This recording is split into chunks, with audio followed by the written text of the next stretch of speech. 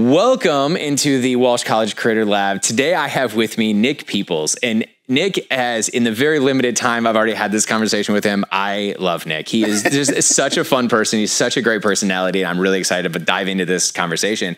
Not only are you a current doctoral student and looking to get your DBA, but you also completed the Dual MBA and the Masters of Marketing. Yes. So you are quite the educated person at this point, and I love that. Yes, I kind of like to call myself a student, like a lifetime student. I love it. Lifetime student, there's nothing wrong with that, because I do think that one of the fun things is finding new things that you love. Yes. And I don't know about you, but as I got later in life, I started to realize that education was way more fun than when I was a kid. Oh, yeah, because you're actually going to something that you like, you actually enjoy, that you're interested in. For sure. Absolutely. For sure.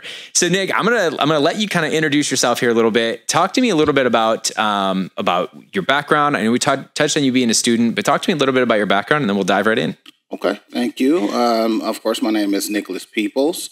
I am a father of 6 in total. Nice. I have 4 of my own children and 2 what we like to call bonus children. Me and my wife just recently had a baby girl. Congratulations. Serenity. I love you, baby.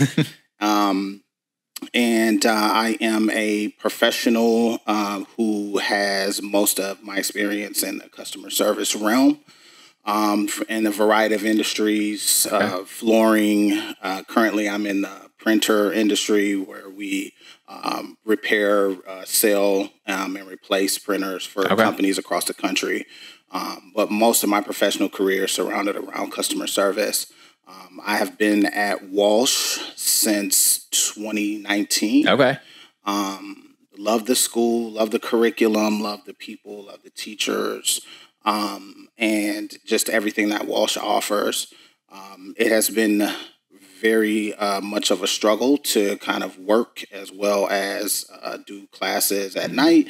But, when you're really dedicated and determined to do something, I'm kind of one of those people. When I put my mind to it, I'm going to do it. If I make a goal, I'm going to do everything I can to reach it. Yeah. Well, it sounds like, especially with that education background, having a dual MBA and a master's in marketing, and now going for your doctoral, that's a very structured life that you have to set for yourself. Yes. And having the motivation and finding motivation. Now, I would assume finding motivation in your kids is a big one. Yeah, for sure. Excuse me.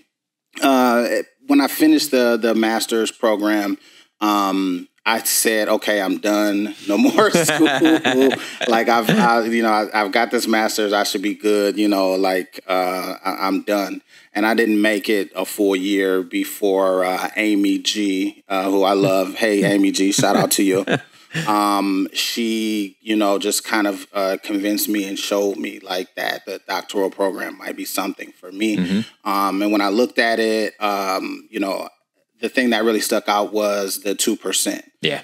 They always say the 2% thing where, there's only 2% of the people in the country that have a doctoral degree. And I guess that's kind of vain, but that was kind of one of my motivations. No, that was how they started to try and get me, is they started going, yeah, but doesn't Dr. Kruger sound better? Yeah, exactly. I was like, you got something there. No, that's what got me. Dr. Peoples sounds very good. It does. But then also, there's nobody in my family that has a doctoral degree. I'm the only person in my family, the immediate family, that has a master's degree. So part of that is kind of being that example, to all of the younger people, not only within my family, but anybody that I come across. For sure. Especially with, kind of my background and my story is very unique. So I want to get into that, because I think that what you're talking about and how you got to where you are today is so much formed by your past. Yes. So I want to dive into it a little bit. So let's start super early on. Okay. So where'd you grow up? I was born in Warren, grew up in the Clinton Township, Mount Clemens area, smaller towns, so everybody knows everybody, but very unique type of ecosystem in both of those places. For sure.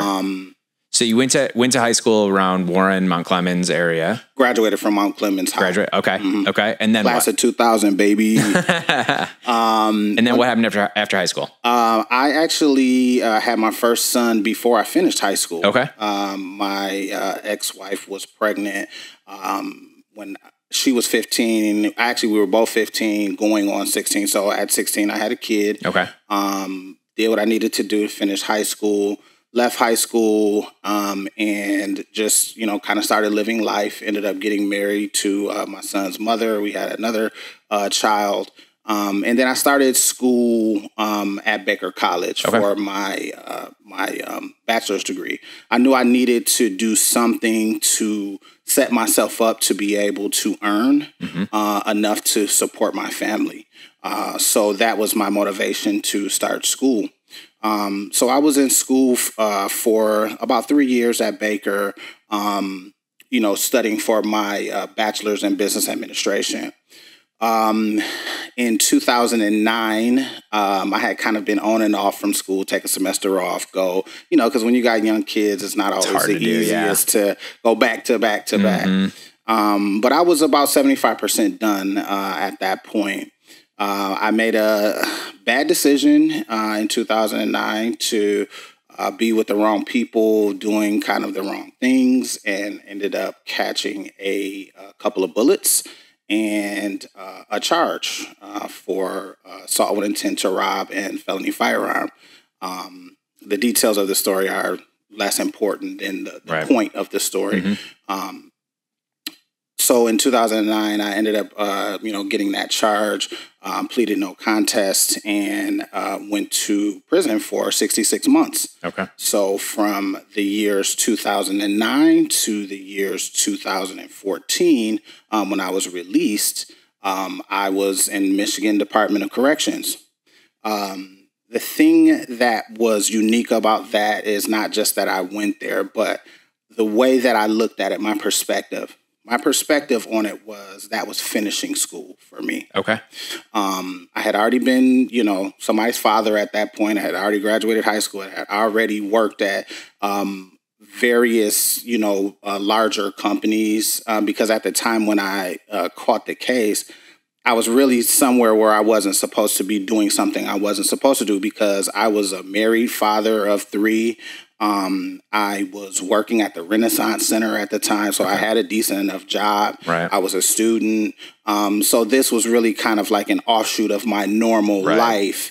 And I, had to pay the cost. Yeah. So I had done all of these other things, and now this prison portion kind of was like that humbling, that finishing school of understanding who I am as a person, understanding what my personal strengths are, understanding how can I survive on my own, without the distractions of the outside world. Yeah. How can I improve my own self? Yeah.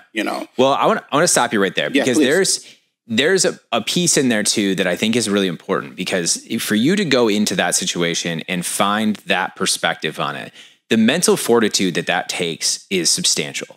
Where does that come from? Because that's a far cry from I'm 15, 16 years old with a kid. Yeah. And now this. So where do you think you picked that up? Growing up, we were raised by my mother. Unfortunately, lost my father at the age of 15 and 14. Okay, he wasn't able to meet my son.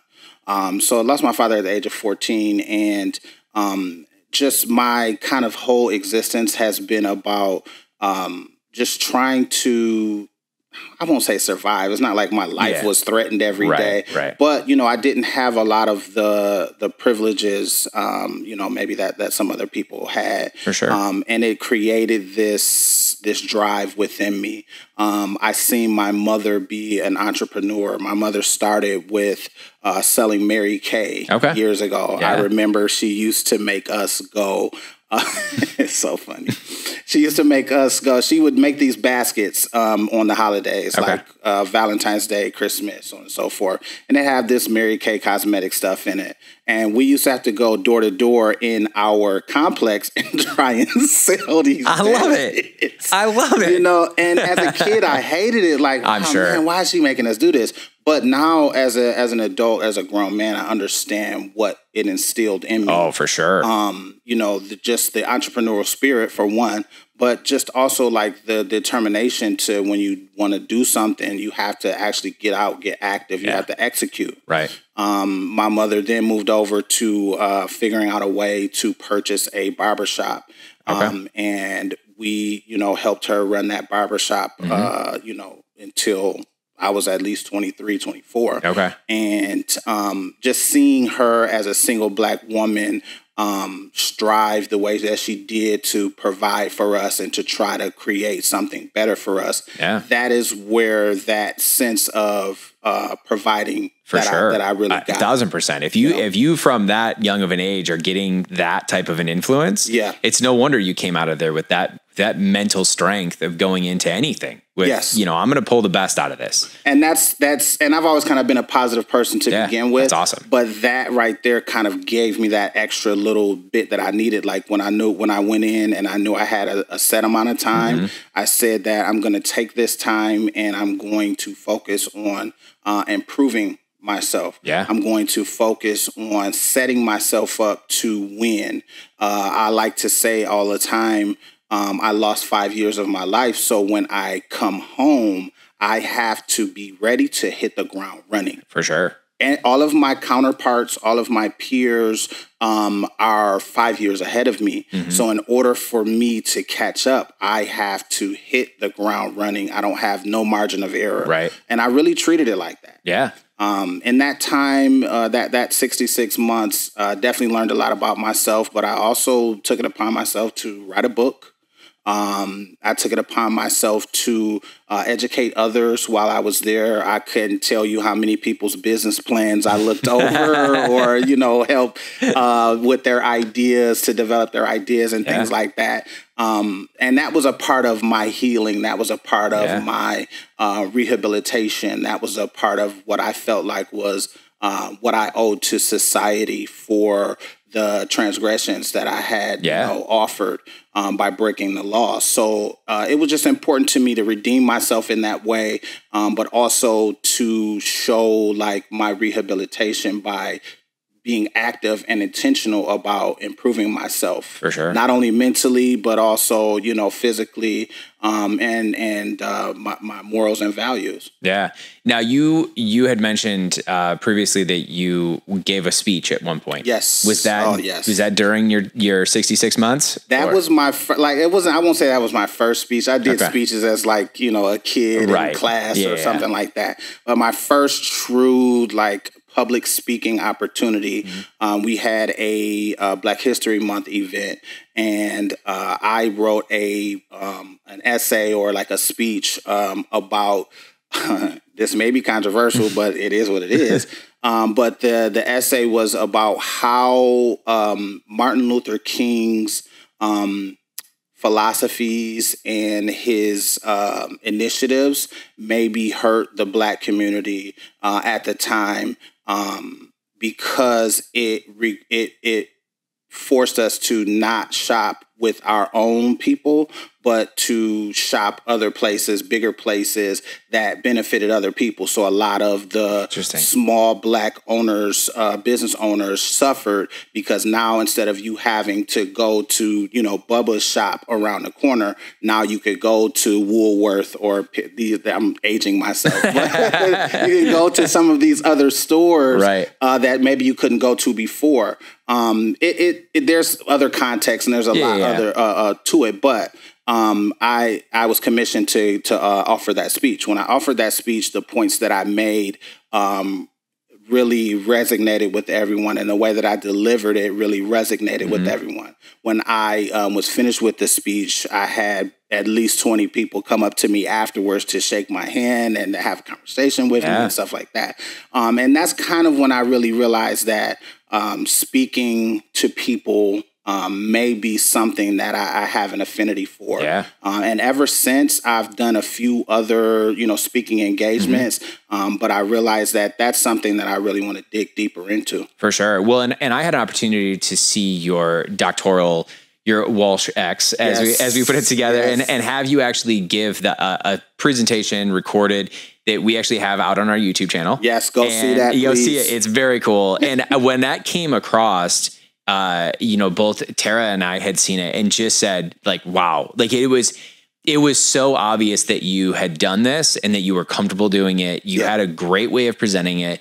And it was so different than what we were used to seeing. And it was so nice. But it sounds like, based on, and what I'm hearing is you're good with different. Like, give me different. Please. And because it needs to be. And I think the fact that you took that personality and moved it into something where maybe the situation could have been better. Of course. But at the same time, you've become such an incredible person because of that background. Absolutely. And you had the opportunity, it sounds like, to grow up with a mom that was like a go-getter. Yeah. I'm not going to sit back. I got kids. I'm not going to sit back and just let life happen. Yeah. I'm going to make it happen. And I'm going to kind of go and get it on my own. Exactly. I'll go work for somebody, which is absolutely 100% okay. That's what I've been doing my whole life. Right. But I will have the drive and the determination to try and set my own up. For sure. For sure. And it takes you got to have kind of some intestinal fortitude. Oh yeah. To make some of these moves. Big time. So yeah. Oh yeah.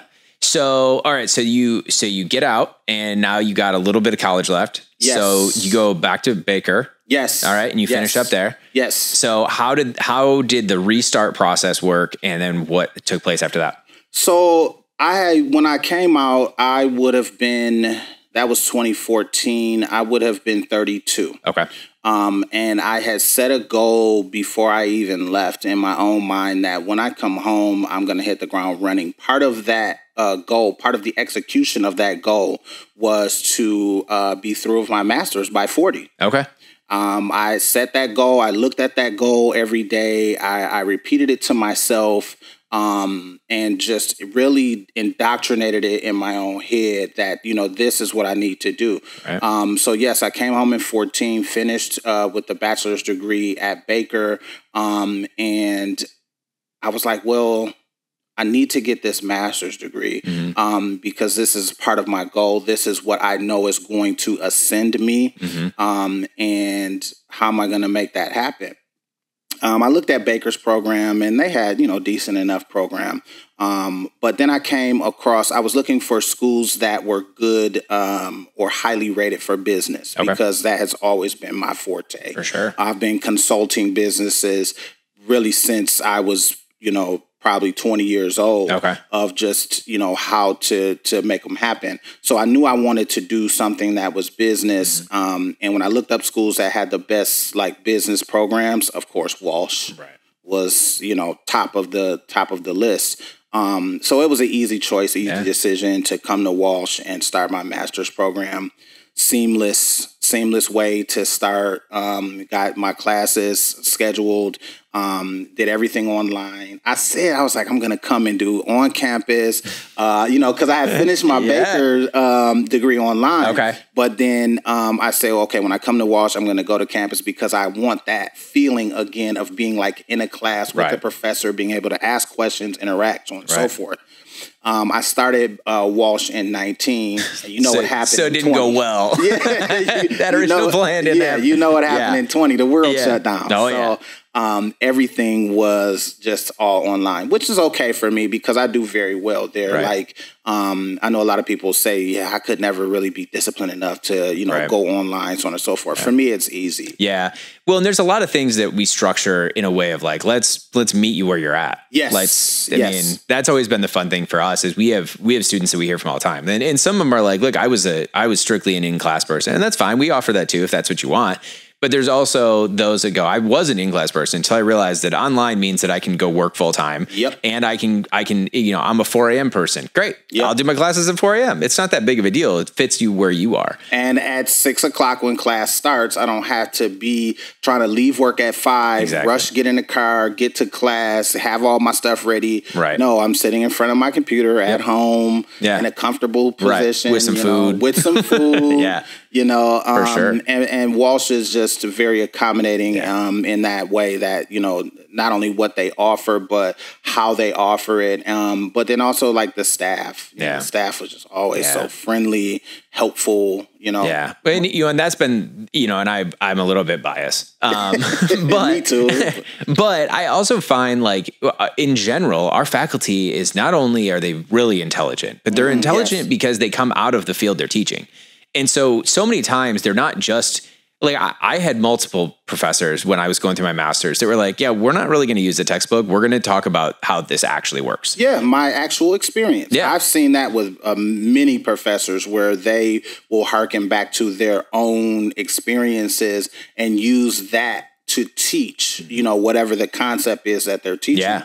And that's so much more powerful than just, okay, read chapter such and such, Right. Yeah. No, it's wonderful that way. And I have seen that seems to be the experience across the board. Yeah. It's been great. And even in concepts that shouldn't make any sense to me, because when it comes to analytics, I hate it. Statistics. I took the class and passed it, but if you ask me today, like, what is the bell curve? Yeah. Like, I don't know. It's the one that looks like a bell. It looks like a bell.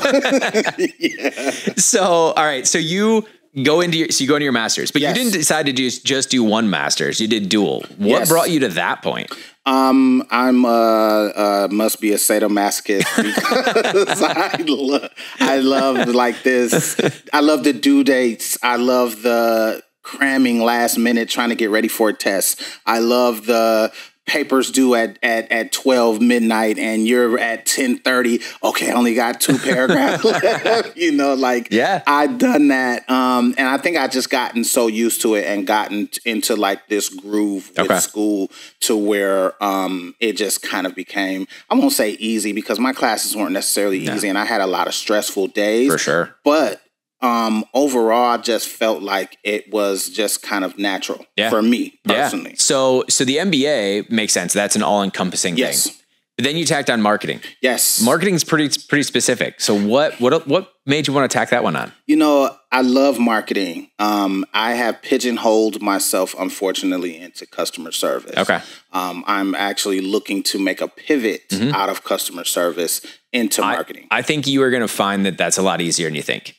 Okay, you just gave me. So I will tell you so I'm also marketing faculty here. Okay, so I get to teach a lot of the marketing classes here. And one of the things I find is that a lot of people come in and they don't have the customer experience background that marketing requires. Marketing, the best marketers there are coming out of a space where they understand what the customer wants. Bingo. Yes. So if you're coming out of the customer experience space, all you need to do is go, this is what they want. Yeah. I talk to them all the time. This is what they want. So now I'm going to market to that. Because I'm going to tell the story. We offer that thing. You're just not telling the story the right way. So go talk to them in the way they want to hear it and make sure you're solving their problem. They know there's a problem.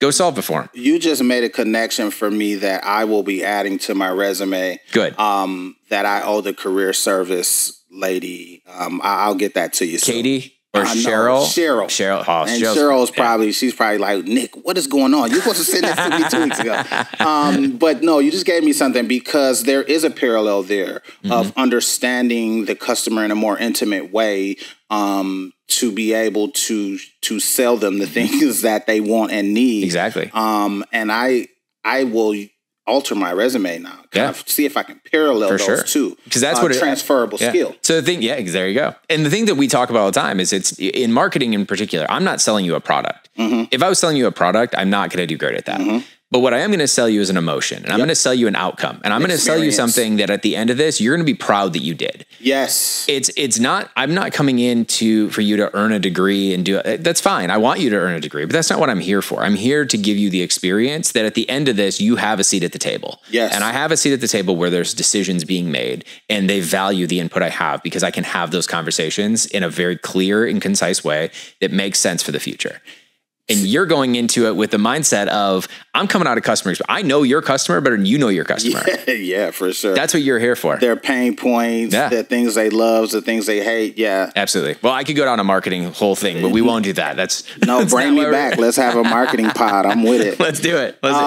So now you go through your dual MBA, your dual MBA and Masters of Marketing. You get through that, and now you're going to add on doctoral. Yes. Now, you said Amy came to you and said, look, this is really for you. Yes. And now, even in this conversation that I've had with you today, I can already tell that's exactly why she came to you. You are the prime candidate for it. You have a great mindset for it, but it also takes a lot of perseverance. It takes somebody with your mental strength to go, look, I'm going to take this on and we're going to do it. And not only are we going to do it, we're going to crush this. That is my thought for sure. And I can tell that already from you. That's my thought. Like I'm really big on trying to finish the things that I start.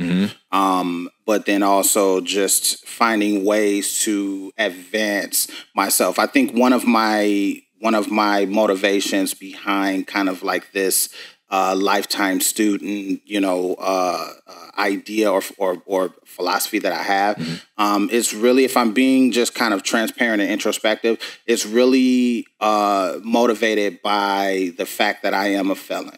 So that felony, already I know that I'm going to have to have certain hurdles and challenges based on my background. So I think kind of as part of like my proving to the world that, I'm not this horrible criminal person is through educating myself. It's not logical all the time. Like, it's not necessarily the most logical idea, but I just know that that is kind of part of my motivation of why I continue to educate myself, and maybe in some cases over-educate myself. But I don't think that that's really a thing. I don't think you can ever have enough education. No, because again, you're not, I know that a lot of times people are viewing these degrees as like, oh, I'm just doing this for a piece of paper. Yeah. It's not. Yeah. At the end of the day, I don't care if you get the piece of paper. What I care about is at the end of the day, and this is really class by class and really even week by week in lectures. But what I want is at the end of that, I want you to have something that you can immediately take into the workforce and immediately be able to apply. And at the end of the entire degree, I want you to go into any situation and feel confident that you can have a conversation with any person there that is in any field. And that is the heart of a Walsh degree, is I want you to have a seat at the table where decisions are being made because your opinion matters. It is backed. Respected. It's respected. It is backed with an education that people trust. Right. And you know that when you go into these things, not only am I educated beyond belief in this, and especially if you've gone all the way through to the doctoral, like you have not only the education of things you've been told, but you are resourceful in a way that I will find the answer if I don't have it. Right. That is the heart of a Walsh degree. That's a big thing, and that's really a skill and a quality that is not the easiest to find. As a hiring manager for the last 10 years, I guess it wouldn't be 10 years, for like maybe the last 8 years. I find that having someone who knows how to find things, who knows how to be pragmatic in their solutions. It's all the difference in the world. Man, that can definitely make the difference. That can make your job as the manager or the leader harder or easier, depending on the person that you bring in. Absolutely.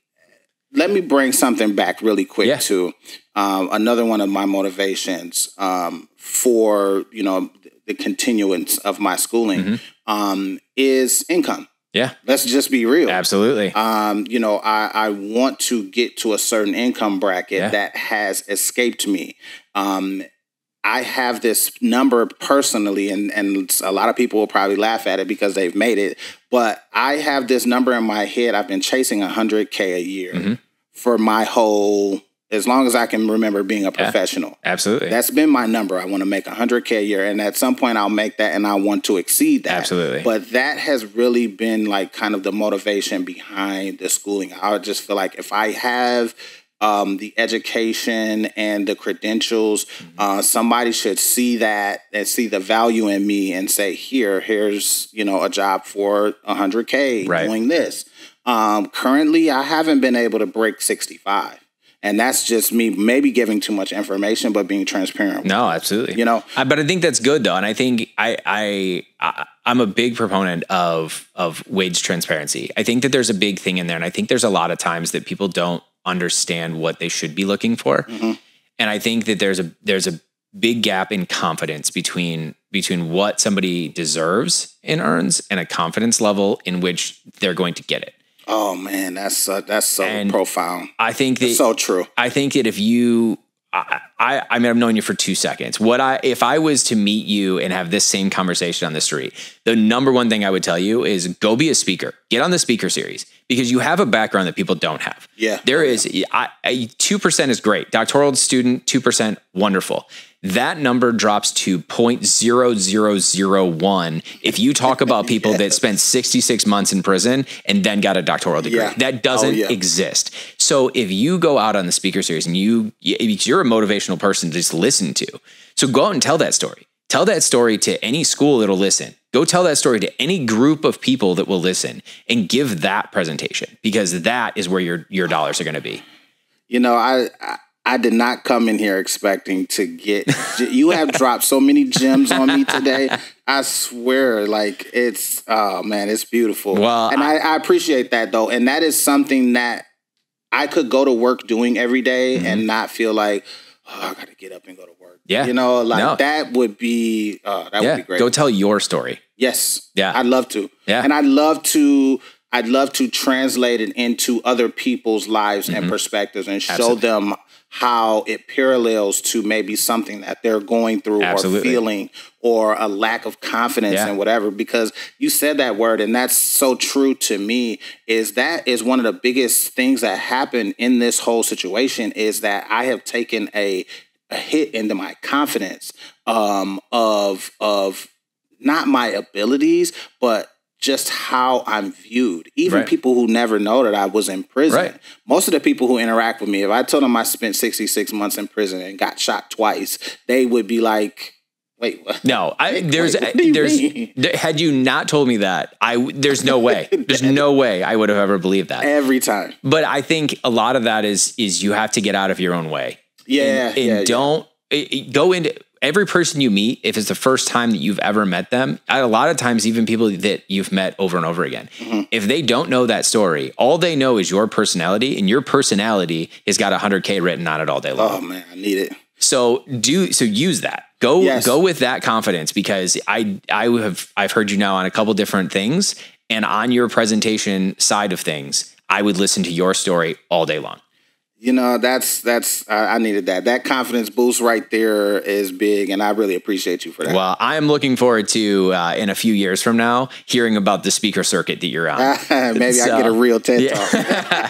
I honestly, get yourself into some speakers and then do that, because I really do think that you have a great story to tell. I love everything that you have up to this point, but I want to close out by talking about what is the future for you. Now, I know I just threw something new at you, but throw that aside. But what is the future for you? What is the next 5 years? What is your goal? What are you looking to accomplish? And is there something that the Walsh community can come together to get behind to help you accomplish those goals? Thank you for that. Yes, in the next 60 months, I will be finished with my doctoral degree. Okay. I will be Dr. Nicholas Peoples. I love it. I can't wait. And I have kind of two directions, because I'm always kind of a plan A, plan B type guy. That's great. So, plan A would be, I would love to be in a position to speak and or teach. Yeah. Which they kind of interchange, you know. I would love that ability and that opportunity. Currently, I have an affinity to small business owners and micropreneurs. I love speaking to them. I love listening to their ideas and showing them how they can expand. So in the next 60 months, I would love to be doing that as one of my incomes. For sure. Plan B or 1A would be I would be in a marketing position. Yeah. Marketing manager, marketing coordinator, whatever it may be for in one or multiple small companies. Yeah. Just offering different ideas, helping them with their digital marketing strategies, with their, physical marketing strategies, with their budget spends, with all of these different things. But doing this as my day job, I already moonlight and do some of that stuff now. Right. But as my everyday job, as opposed to waking up every day and going and sitting in front of this email, doing kind of this menial customer service work. Yeah. I've done that. I am good at it, but I'm over it. Yeah. So I really in 60 months, I want to be living in Phoenix, Arizona. All right. And doing speaking and or marketing as my day job. I love it. Well, Nick, it has been so fun to talk to you. This has been great. I love this. And I am really looking forward to, as you get closer to the end of your doctoral and you start to see what the future is looking like, that the light at the end of that tunnel is getting real bright. Yes, I'm working. I cannot wait to check back in with you and kind of see where things are going, and I'd love to help in any way we can. I would love to come back and speak to you. Yeah. I really appreciate you guys having me here. Absolutely. My dissertation will be about using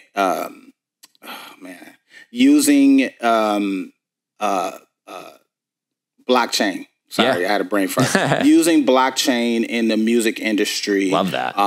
And once I complete that, I would love to be a subject matter expert on that, and offering speeches there as well. For sure. Can I plug myself? For sure. Absolutely. I hope you do. Please, I am a business consultant. Let me look at one of these cameras. I am a business consultant. Go to nicholaspeoples.com. You can learn more about who I am and the services that I offer. If you'd like to purchase a copy of my book, it is on Amazon. It is called The Small Business. Man, how do I not know the name? It's hard to plug yourself. You can't remember your name. It is called The Small Business Guide to Market Planning by Nicholas Peoples. It is available on Amazon as well as on my website. If you'd like to support me, that's kind of one of the best ways to do it. Again, I appreciate you, bro. Yeah. It's been wonderful. I've learned something. I love going somewhere. Generally, I like to sit here and I like to learn from you. So this has been great. This is a great exchange of information. Nick, I'll make sure that we get the link from you to both your website and your book. We'll get those into the link when we post this as well. But I really appreciate this. This has been really, really fun. Yes. And like I said, I can't wait to hear where things are for the future. Thank you. I can't wait to come back. Love it. Thank you.